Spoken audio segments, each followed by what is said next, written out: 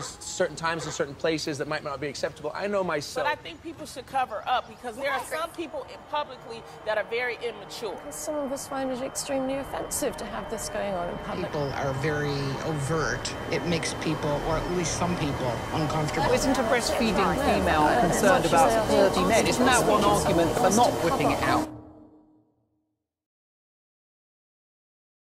Hang on, this is my baby. It's the most natural thing in the world that I'm doing. How can you deny women the right to actually functionally feed their babies? The more you talk about something, the more it becomes normal and not such a I'm so taboo. proud of you. I'm so glad to have you in our community. Find other nursing mothers who can help strengthen her just to know that she has rights and she's not doing anything indecent.